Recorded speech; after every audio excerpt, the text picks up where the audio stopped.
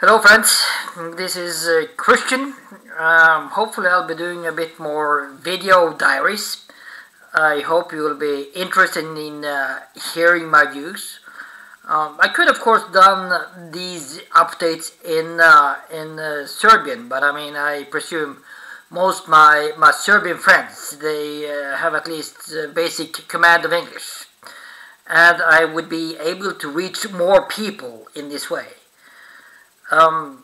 First and foremost, about the war in Ukraine. I am profoundly disgusted by the acts of war, because I am a former NATO warmonger who's now a warrior for peace, which means I'm also against all kinds of aggressive war. Also, the war from Russia towards Ukraine. Of course, we'll get into the reasons and everything for this war, but I sincerely regret that Russian forces did not just keep peacekeepers in Donbass, but went to a total war against the whole nation of Ukraine. Now, of course, there are fascist and neo-Nazi elements that is not under the control of President Zelensky. But Russia, they suck at soft power. For them, the limits between diplomacy and war, it's a bit blurred. It's really like the German Clausewitz that said that war is extended diplomacy. But I do hope and pray for a very, very fast end to this war. But dear friends, this war could have been avoided. Let's go back to the NATO summit in Bucharest in 2008, where we in NATO said, Ukraine and Georgia, you're most welcome. And we have the inept Vice President of the United States, Kamala Harris. She, a few days before Russia went to war, she welcomed President Zelensky's desire for Ukraine to be a part of NATO.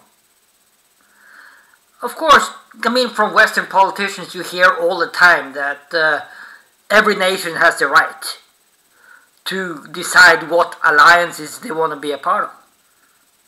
I realize if you're threatening the security of a different nation, the security of the Russian nation, they said very, very clearly, we do not want US missiles, NATO missiles on our borders. That is a perfectly understandable position. But instead of that, NATO wants to fight in Ukraine to the last Ukrainian. We say we don't want to fight, but my nation, we have supplied 2,000 M72 anti-tank weapons.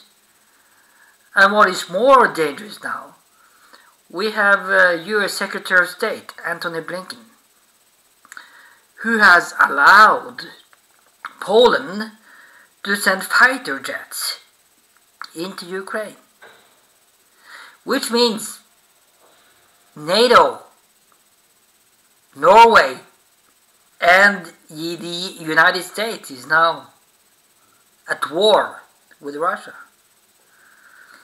We need to do everything we can to de-escalate this situation.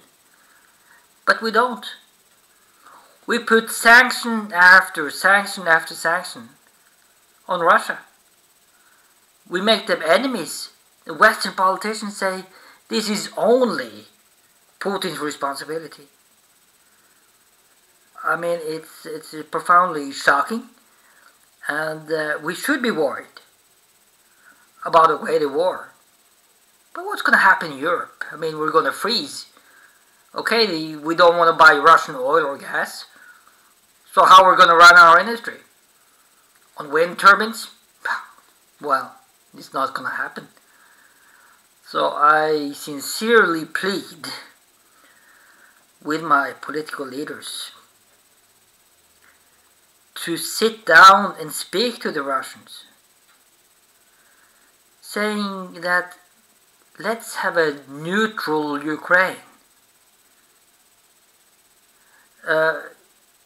I mean, it's not gonna happen now. I mean, now the only way is that the Ukrainian government must accept some kind of deal with the Russians. I mean, Ukrainian forces are totally surrounded in the east, and we need to accept a reality.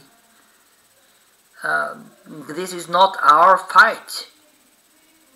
Ukraine is not a member of NATO. Of course, many Serbian friends, I mean, many Serbians, they are sympathetic to the Ukrainians because they feel that Russia did the same to them, like we in NATO did to Serbia and Yugoslavia in 1999. But of course, I hope to maintain in good and friendly relations with Russia despite this. I mean, there was no sanctions against America after the war in Iraq, or the aggression against Yugoslavia in 1999. So, I mean, we are in a very, very dangerous situation, and we need to ask NATO to really, really negotiate with the Russians and not only condemn and use boycotts and to make enemies now. We need to see all sides of the story.